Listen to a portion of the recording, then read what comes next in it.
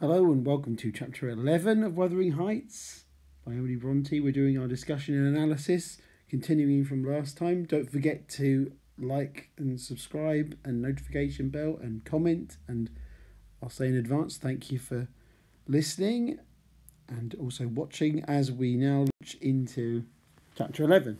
So it follows on immediately from the last chapter, and you've got Nelly concerned about Heathcliff's return and what he's going to do and the danger that he poses and effectively the immorality and danger that he represents to Catherine and Edgar Linton's marriage. She's not a great fan of Catherine, of course, as I think most of us aren't really when we think about it.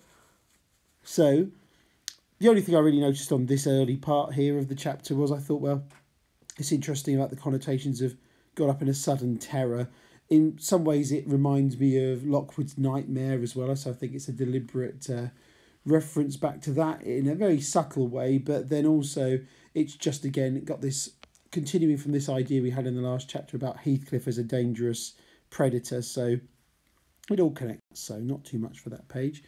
So I've picked out a few things here as we go through it. So Nelly thinks that she should return to Wuthering Heights and warn Heathcliff about what he's doing and how he's perceived and how dangerous this pathway is that he's taking.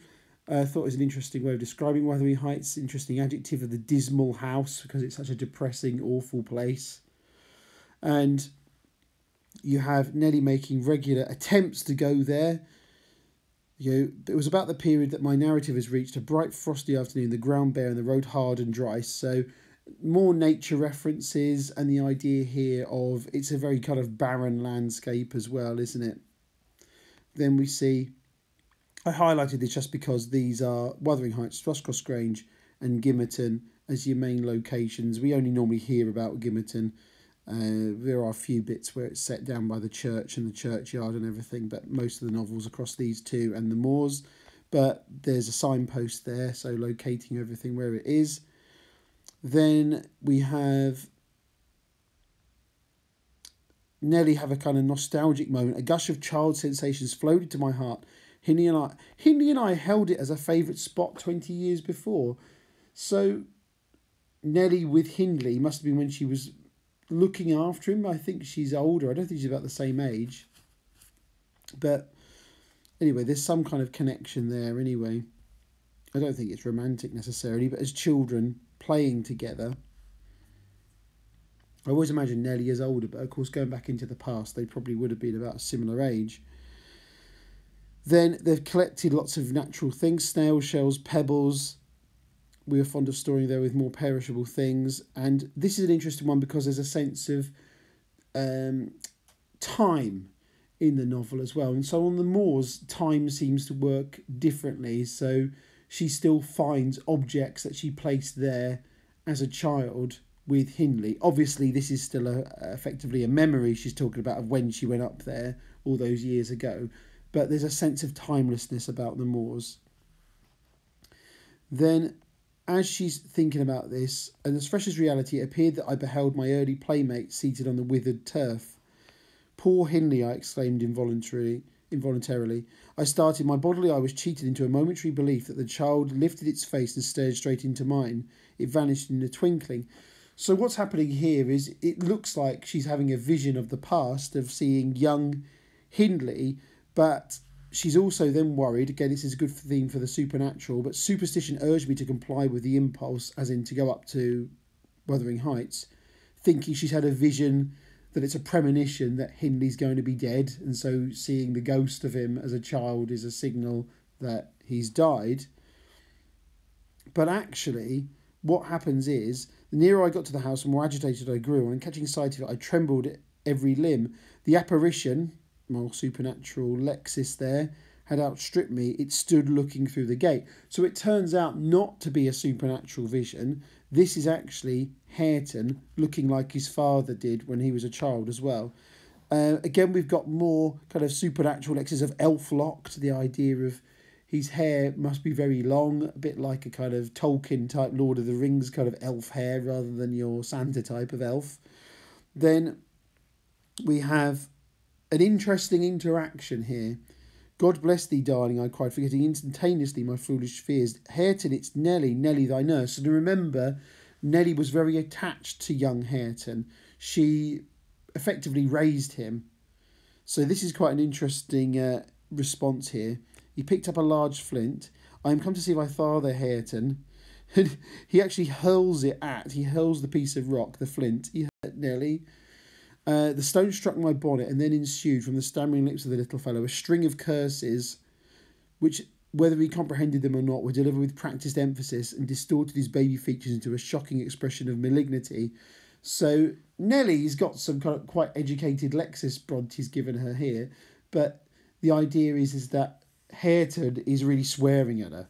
He's giving her a lot of... He's thrown a rock at her and he's swearing at her is what's happening now. So again, this isn't what she would expect from a child she'd effectively raised. Who has taught you those fine words, my bairn? I inquired. The curate. That's sarcastic because the curate is obviously he's attached to the church like a vicar, so the curate wouldn't really do that. Damn the curate and thee. Give me that, he replied. So, and he's referring there to, she's trying to offer him an orange to kind of soothe his mood effectively. Who's your master? Devil Daddy was his answer. I like Devil Daddy. And he means Hindley. So again, we've talked before about Wuthering Heights and its association with hell. Bronte presents it like that. You know, the fireplace, the dogs, the danger, the darkness. There's obviously a lot of darkness around, shadowy corners, guns, violence. And now, ultimately, we've got Hindley being described by Hareton as Devil Daddy. So that really hammers it home, doesn't it, really? It really emphasises the hellish qualities of Wuthering Heights.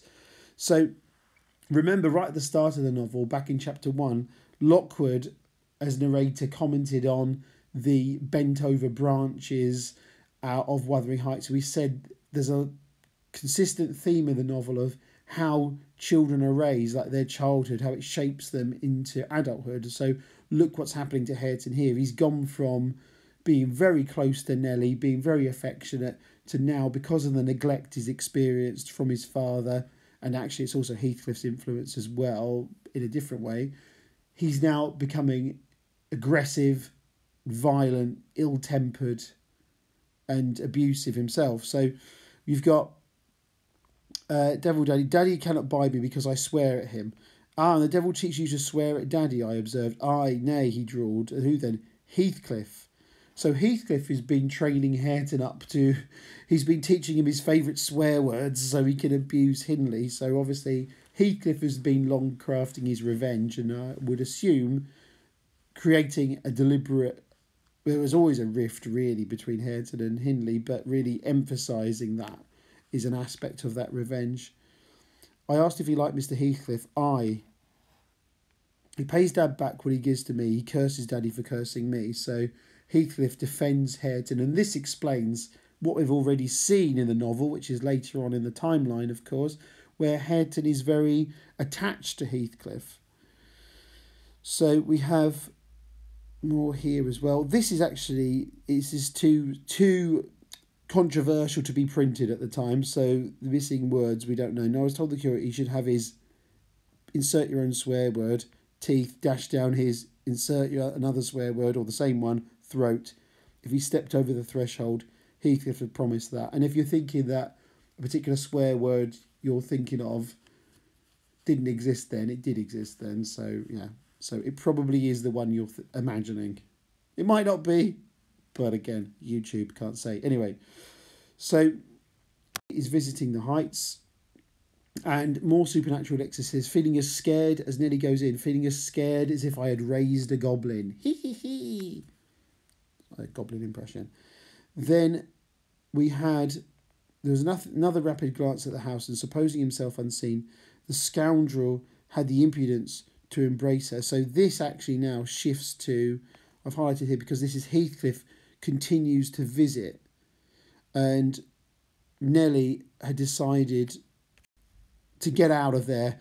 It's not worth the danger of visiting Wuthering Heights. It's far too dangerous for her on her own to go visiting. So she changes her mind. She goes back, and she then recounts this time. The next time Heathcliff came, Heathcliff is seizing his opportunity with Isabella. So the scoundrel, look at that's a pejorative term used to describe him as well there. And Judas, traitor, I ejaculated, you are a hypocrite too, are you? A deliberate deceiver. Because obviously she's aware that Heathcliff isn't really interested in Isabella, but of course Heathcliff is interested in her money and also as a way of getting back at Edgar Linton, whom he hates. Then I wonder if the heart to find a plausible excuse for making love to Miss. Making love really in those days just means romancing before you get too carried away in your imagination. I mean, you could interpret it that way if you want to go down a kind of racier route with it, but really it just means like romance. Then, to hear you, people might think you were the mistress, she cried. This is Catherine objecting to Nelly's objections. So she says, I couldn't withhold giving some loose to my indignation because Heathcliff's allowed in, and Catherine doesn't like this idea of Nelly moving beyond her servant station. She thinks she's overstepping the mark actively. Then about Linton drawing the bolts against you, as in like locking him out. God forbid that he should try, answered the black villain. Interesting, isn't it? Black villain. Very ambiguous. We've said before about ethnicity. Again, country folk, English country folk, white English country folk in this era, they would be very ignorant about different ethnicities. So again, it's open to your interpretation. Then I detested him just then. God keep him meek and patient. Every day I grow madder after sending him to heaven. Now that means that one you have to kind of interpret slightly differently to how we see it. He doesn't mean he's after doesn't mean that he has killed Edgar Linton. It means that it's something that he's want to do. It's like when you say you're after something, you know, you say, oh, I'm after a nice cake to have for my birthday party. That's a weird example, I know, but you know, it's when you're after something. It's like that sense of after. So he's like desirous. Every day I grow madder after sending him to heaven. It means every day he feels like he really wants to kill him, is what Heathcliff is saying there. What Bronte has Heathcliff saying there again. So again, the theme of violence, aggression, jealousy. Then, don't vex me, why have you disregarded my request? Did she come across you on purpose? So Catherine there's themes of jealousy because of Heathcliff with Isabella. Was it you, he growled. I have a right to kiss her if she chooses, and you have no right to object. I am not your husband. You needn't be jealous of me. So, interesting use of pragmatics here, which is context and implied meanings. But look at the italics, look at the emphasis. We have Heathcliff really, or Bronte there is suggesting that I am not your husband. Heathcliff is using that as an attack on Catherine's own marriage, and resentment there and jealousy is coming through as well. Then, I want you to be aware that I know you have treated me infernally. Infernally. So you got a bit of epizeuxis there for the emphasis. Then, if you're not sure of that term, it just means repetition, actually, of the same word. Then, again, infernal has got connotations of hell as well. So this is Heathcliff feeling that he's been very badly treated by Catherine. Particularly, really, it's just about marrying Edgar Linton, choosing him over Heathcliff. I should have said that the other way around, but you know what I mean.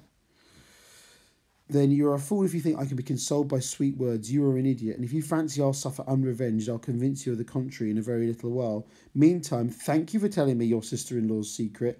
I swear I'll make the most of it. Isn't that interesting? I swear I'll make the most of it as well. So Heathcliff as a character, he's opportunistic, he's cunning, he's manipulative. So he's going to exploit the Isabella affection to his own gain. Then we have, I picked this out because I thought this was interesting. The tyrant grinds down his slaves and they don't turn against him. They crush those beneath them. So there's an idea of Heathcliff's philosophy here. It is also a reference to obviously slavery. In the era, slavery still existed, of course. It's just a little mention of it, but the idea is the philosophy is the tyrant who grinds down his slaves. The slaves don't rebel; they take out their anger on people beneath them. That's what he means. So it's how often how bullies work, isn't it? The bullies have been bullied themselves. It's often a pattern as it's passed down. It's passed down to different people. Then, having levelled my palace, don't erect a hovel and complacently admire your own charity and giving me that for a home. So that's a little analogy there. Remember, Catherine had this idea of she thought getting married to, or she convinced herself that getting married to Edgar Linton, she could protect and look after Heathcliff and make sure he was okay. But really, it was essentially for her own selfish reasons, obviously. But you've got that analogy there. A hovel is like a ramshackle house, isn't it? And saying, well, he's comparing himself, levelled my palace. You could have been with me, is what Heathcliff is saying. And now you think, you're with Edgar Linton and he's not. You destroyed me and then you're offering me a hovel in return. It's not good enough. So it's just an analogy. If I imagined you really wished me to marry Isabel, I'd cut my throat. So again, showing that his interest in Isabella isn't out of love at all. Oh, the evil is not, I am not jealous, is it? Cried Catherine. Well, I won't repeat my offer of a wife. It is as bad as offering Satan a lost soul. So we have simile here again, and more hell references, more satanic imagery as well, and the idea of Heathcliff as a devil here as well, or as the devil. Then, where do we go? There's other things you could say, but I'm just picking out some of my favourites here. Nelly actually ends up telling Mr. Linton himself, and I related the scene in the court, and as near as I dared, the whole subsequent dispute. When Mr. Linton returns from his business probably in court, presiding over court, she tells him what she can about the whole thing. Hence Edgar Linton's reaction. This is insufferable, he exclaimed. It is disgraceful that she should own him for a friend and force his company on me. Call me 2 men out of the hall, Ellen. Catherine shall linger no longer to argue with the low ruffian. I have humoured her enough. So Bronte's really establishing, this chapter's big theme really is going to be jealousy, isn't it? There's a lot of, you can see another key theme of the novel, jealousy. We've got it from all quarters here. We've got it from Heathcliff, we've got it from Catherine, we've got it from Edgar Linton as well. Edgar Linton is now gathering up some servants to forcibly, physically eject Heathcliff from Thrushcross Grange. So that's where we're going with that. Then, how is this Ed Linton addressing her? What notion of propriety must you have to remain here after the language of which has been held to you by that blackguard? And again, that's another pejorative term describing Heathcliff. It's essentially a bad person. Blackguard it's an archaic word we don't use anymore. But again, interesting connotations of darkness and potentially ethnicity as well. You possibly could link it to. Then we have, I have been so far forbearing with you, sir. Notice the courteous language from Edgar Linton. Not that I was ignorant of your miserable, degraded character, but I felt you were only partly responsible for that. So that's, again, we talked about upbringings, shaping characters, and so Heathcliff here, Edgar Linton acknowledges Heathcliff's past, saying, well, I knew you were a bad person, but I didn't necessarily blame you for it because I knew what you'd suffered growing up, so that made some sense. However, you are an awful person, and I can't put up with you anymore. Then your presence is a moral poison, as a metaphor, that would contaminate the most virtuous. I shall deny you hereafter admission into this house and give notice now that I require your instant departure. 3 minutes delay will render it involuntary and ignominious. So he's going to physically have him chucked out by the servants. So if you don't get out right now. Great line here. Cathy, this lamb of yours threatens like a bull. So nice simile, nice animal references. Notice Edgar Linton, it's a lamb, where we have Heathcliff is like a wolf, predator. And obviously a bull is a more aggressive creature as well. It is in danger of splitting its skull against my knuckles. So Heathcliff here, Bronte has it. So Heathcliff is using these impersonal pronouns, so it again kind of dehumanises Edgar Linton. It makes Heathcliff very aware that Edgar Linton can't really threaten him. He's not really going to hurt him. He's unable to. So you have this, he's in danger of splitting its skull against my knuckles, which is a kind of euphemistic way of describing that he's going to punch him in the face. By God, Mr. Linton, I'm mortally sorry that you are not worth knocking down, so you're not even worth having a fight with. Because obviously Heathcliff is more powerful, stronger, just Edgar Linton would probably get knocked down by a slight gust of wind. Then Heathcliff would assume lift a finger at you as the king would march his army against a colony of mice. Cheer up, you shan't be hurt. Your type is not a lamb, it's a sucking leveret. And leveret is a young hare. So, not a lamb, it's a sucking leveret. So actually, like a baby hare is it's like an enhanced rabbit. In real life, it's like they're like bigger, tougher versions of rabbits. But he's like that. So again, more of the animal references. Heathcliff couldn't hurt him because the king wouldn't send an army against a colony of mice. But look how these two, Bronte's comparing and framing these two men and the animal words that are chosen, giving a sense of strength and weakness. It's really interesting, isn't it, like that? And that is the slavering, shivering thing you preferred to me. That's Heathcliff dismissing Edgar Linton, because Edgar Linton's got himself all worked up and he's all scared. I would not strike him with my fist, but I'd kick him with my foot and experience considerable satisfaction. So he's not even worth punching, but he'd quite happily kick him.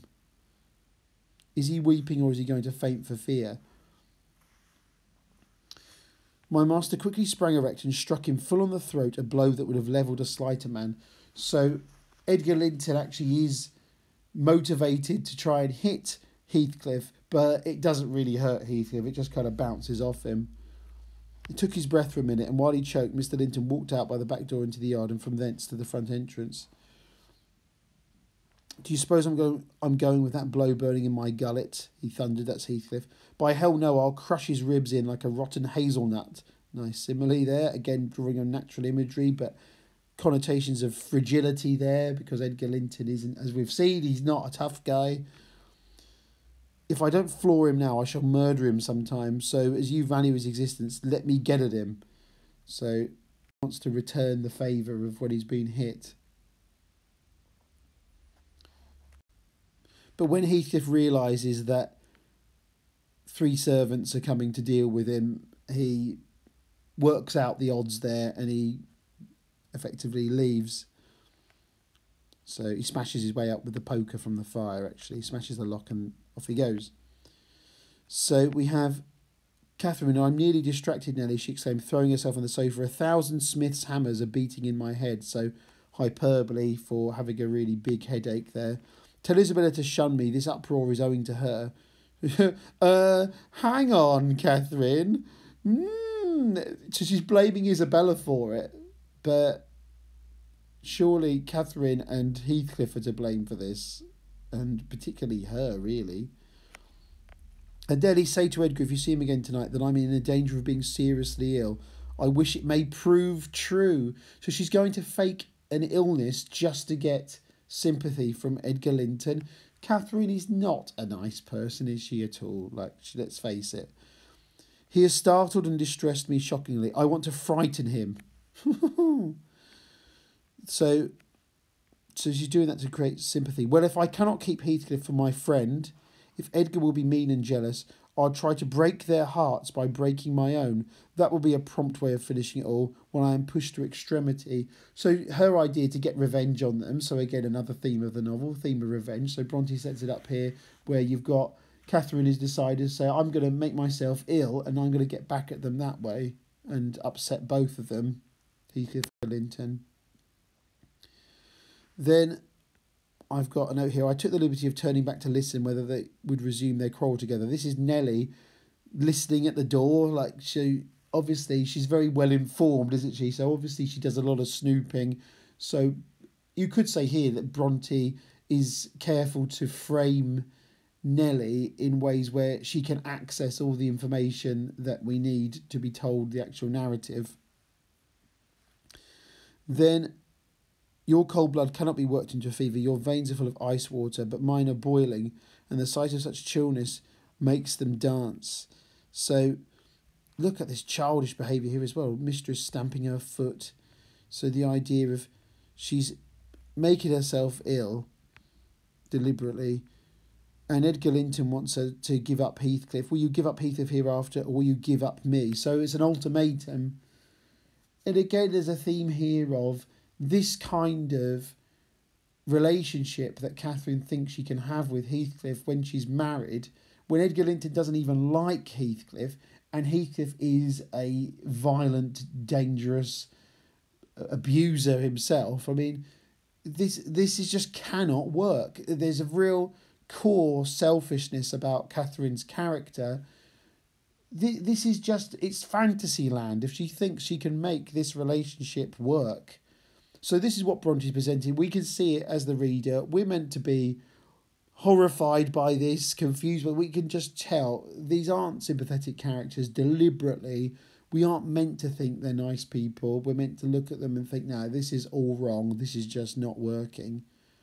You could decide yourself, who do you think's the most to blame out of all of this? There's plenty of different ways you can look at it. For me right now, looking at the novel as I'm doing these, going through each chapter in detail, it makes me think, Catherine, often Heathcliff is awful, but a lot of the time Catherine is just as bad, sometimes, or worse. They're very similar. They are well suited to each other because they are both horrible people, Catherine and Heathcliff. Then you have, there she lay, dashing her head against the arm of the sofa and grinding her teeth that you might fancy she would crash them to splinters. So Bronte uses hyperbole there, but the idea of Catherine is putting on this for sympathy.